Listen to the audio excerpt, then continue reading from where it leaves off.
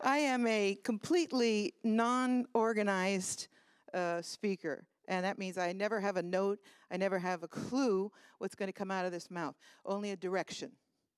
But what I am intent upon today is raising the energy of this group and getting everybody off of their seats and excited about what's transpiring at this time on our planet.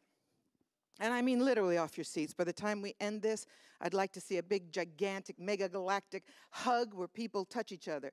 Because we're in our brains way too much. Don't you think? And, you know, mysticism is wonderful, but, you know, let's get it to the human level where we're celebrating being here. Because many of us recognize that we're starseed.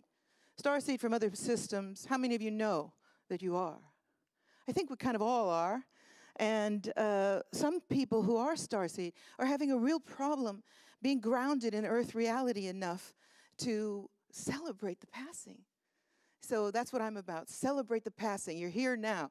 Child of Earth, Gaia, you came in for a reason. And it is time to understand your starseed mission and start celebrating what is transpiring on this planet and what you've come to do. So isn't that what I said I was going to talk about? So far, so good. But if you see me lose track completely, don't worry, because I have a flood of information coming on when I'm speaking, and sometimes it's really hard to do this when I've got this going on. So bear with me.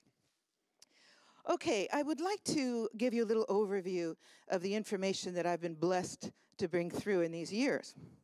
In case you haven't got the information, what I'm particularly interested in discussing today is the ascension of our solar system, because we've got a lot of confusion about the ascension. Some people are talking about ascension as an individual process. Some people are talking about ascension as a planetary process.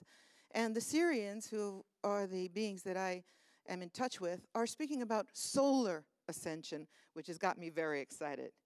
How many of you have read the book Atlantis Rising? Well, guys, get that book. Now. All right, well, I'd like to walk you through that because it's quite a revolutionary. Of all the books that I've brought through, that one is really, really out there. In fact, in the middle of that process, hello, come in. Don't be afraid. I actually stopped in the middle of the book and said, I'm really grateful and honored to be of service here, but this is the one where they locked me in a cell.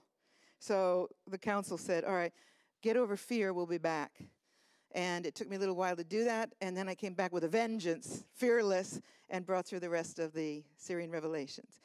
Why I was in fear was because of the extraordinary impact of this information, of what was being said, and how that would impact the Earth at that time, which was 2000, the book came out. And it was way before we heard anything about chemtrails or HAARP or anything like that. And that was discussed in the book. But that's not what I want to talk about. I would like to talk to you about what the Syrians say is really happening now.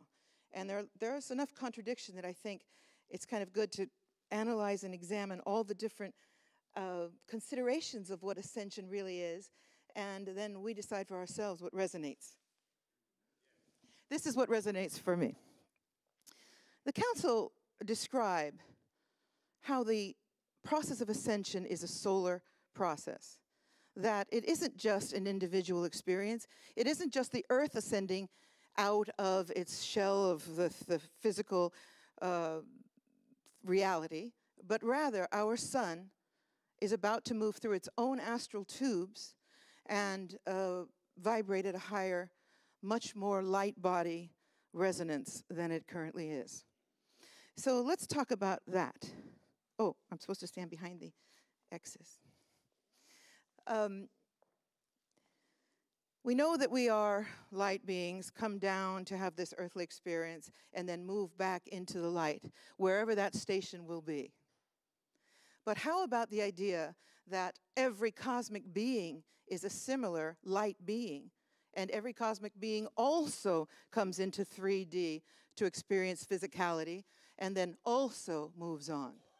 Does that work for you? Okay, good.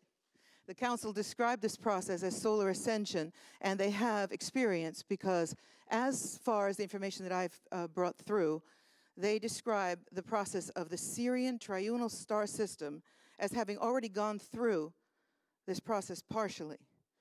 Sirius A is that beautiful blue-white star that sits in this night sky inspiring us all.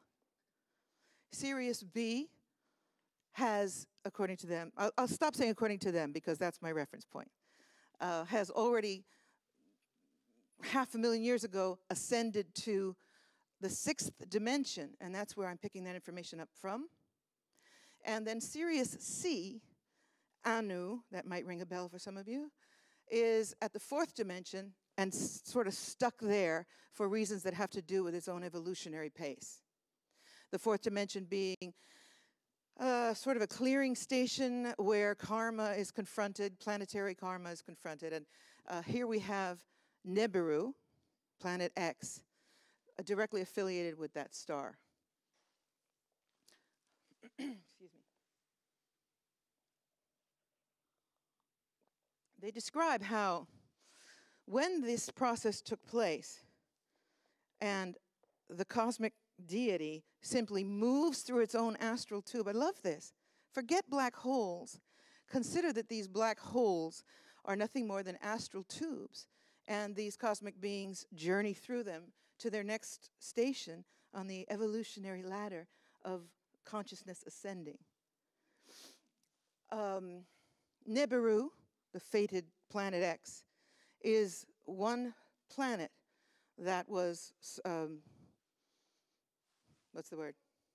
Thank you! Orbiting that star, and for reasons that have to do with its own vibration, it didn't make it. Now, there's a lot of conversation about Planet X in these days with the doomsday Armageddon stuff, which I'm going to get into.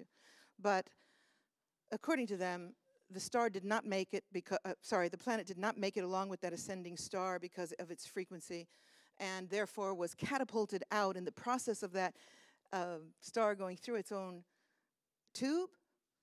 It was catapulted out. It ricocheted from Sirius into our star's orbit, and has been ricocheting back and forth ever since in this elliptical orbit between the two star systems, which sounded very ridiculous to me at the time I was channeling it.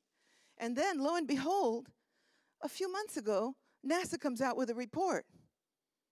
This report says, to my joy and, what's the word, eclatation? Is there such a word? Eclatation?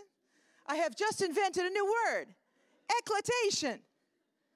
To my joy and eclatation, I read this article from NASA that says, we now know that it's possible that stars are not actually, black holes are not necessarily what we thought, these incredibly destructive magnetic places in space where everything that enters is sucked into infinity and destroyed immediately. But rather, it could be that these are actually passages into other dimensions. Yay! Better! It gets better. We also believe that it is possible that a star's planetary body could, in the process of that happening, actually get ejected and float in free space or be attracted to two stars' gravitational pull. And I was like, wait a minute, this is right out of the book. Hoo-wah! Science is catching up with us, guys. How wonderful is this? So as bizarre as that does sound, it's now being validated by science. I am also happy to tell you that my books are in the NASA library, so maybe they got a little inspiration. Because, you know, they really are. NASA and a lot of our institutions are following Star Trek and all the out there people like me and like Dolores and many others here, and saying, maybe this is the right way to go here. So, that said, if NASA and any other scientific group is able to actually confirm almost verbatim such a concept, they've got my attention.